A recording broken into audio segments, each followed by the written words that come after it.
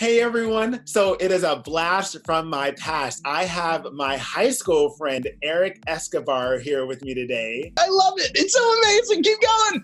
I was doing football just because I was a fat kid. And whenever you're a fat, it's like when you're a tall kid, they're like, you play basketball? Yep. If you're a chunky boy, they're always like football, right? And you're like, I guess. But I hated it. So I did some improv stuff with y'all. I think I quit football like within a month, started doing drama lab, started doing theater, joined improv.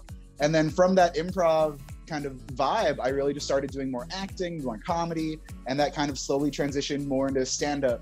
Years and years and years ago, I would have never imagined myself in a position now where I get to tour around, do comedy different places, go international, all that good stuff. Like, did you feel that being football was expected of you? And like, did you ever feel any pressure to continue with sports even when you were in drama? It really takes those kind of eye-opening opportunities and for the individual themselves to have that open heart and that open mind to new experiences so they can kind of figure out who they are, what they like, what they're into.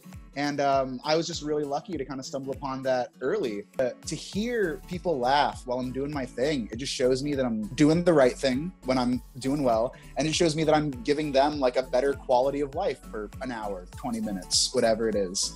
And that feeling is, it's unmatched. Comedy is really hard because it's an art form where you really have to take risks all the time. But whenever I'm working on stuff, you're constantly feeling invalidated. No one says anything and you're like, oh my Lord, like I completely missed the mark. Now I'm kind of doubting, do I have a good sense of direction? Do I know how to do this? But for every bad moment, I feel like there's a good moment.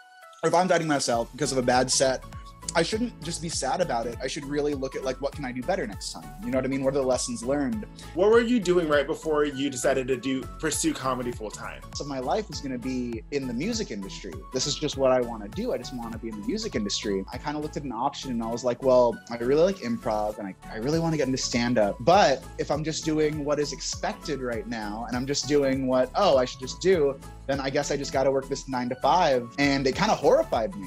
It's crazy how a lot of things in our past really do set us up for the future, not even realizing that it's setting us up for the future. Amen. I like it, but I also feel like with what I know, I could have done this like 2 years earlier and been a lot better. It is really easy. And like, it's almost like a lot of societal expectations and like the way that the world is what sets it up to make it difficult. But really, sometimes things aren't as difficult as they need to be. You know, we're all stressed a lot of the time.